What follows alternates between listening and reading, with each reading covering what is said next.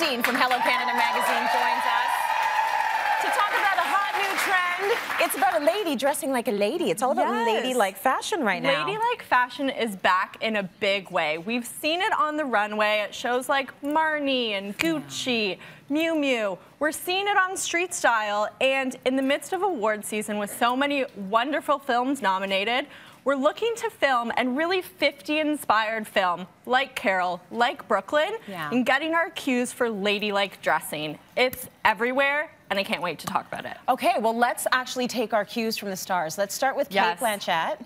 So this is from Carol. This is from the film Carol.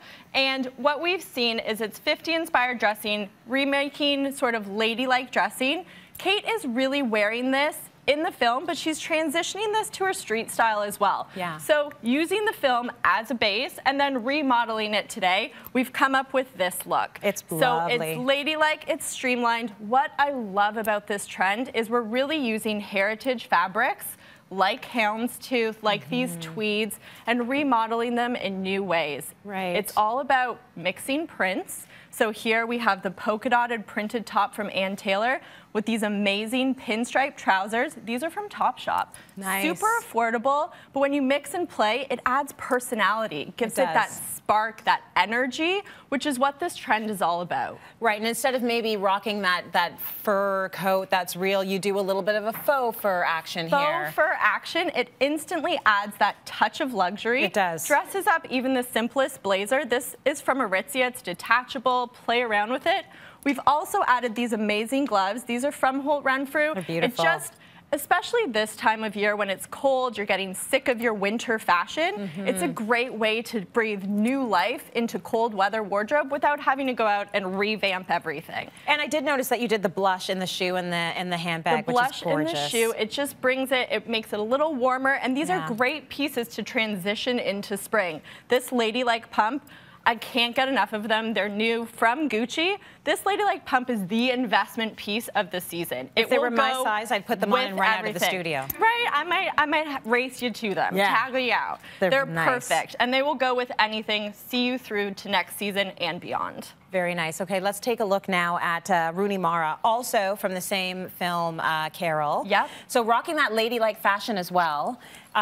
She's got sort of a more subtle look going on in this picture, but we've translated that to this look, which is actually my favorite out of all three. Amazing. I love this one. What I love about this is it's remodeling that same 50s inspired look, but done in more of a youthful, playful atmosphere. Here we're taking a different approach to menswear. Suiting separates are a big trend this season. You'll see them working into your wardrobe, whether it's a vest, a striped blouse. These wide leg trousers are amazing from Aritzia. This is a really, really big color going into spring. It's this mustard marigold. We've seen it on red carpets. It's now coming into our office wardrobe. It scares me. It's amazing. Anyone can wear it. Just pick one piece, highlight it. Maybe don't go head to toe. Mustard. But it works. And this handbag is amazing too. It's the perfect shape. It's ladylike. It's big enough to hold your wallet, your phone, your lipstick, but not so big that you're rummaging for 10 hours trying to find your house keys.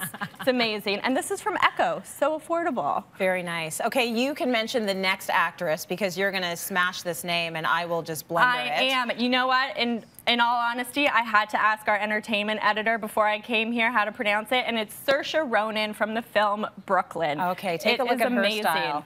This is it seems to be very typical 50s style. You've got the nice A-line skirt that really comes out with the crinoline. Very typical 50s style, and we're seeing a lot of celebrities incorporate this kind of look in their everyday, whether it's Taylor Swift, Reese Witherspoon.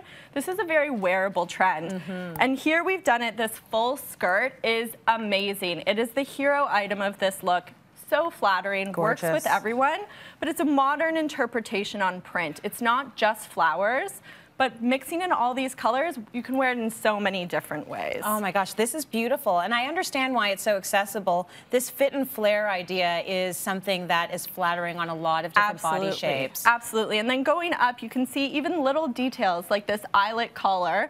Amazing. It adds a soft sweetness, but then when you juxtapose it with sort of a bit of an edgier necklace, this one's from Lanvin, it gives it an edge. This is still ladylike, still demure. She's still going to high tea, but she might be spiking her chamomile. It's a bit of edge to it. I like you for that. That is so cool.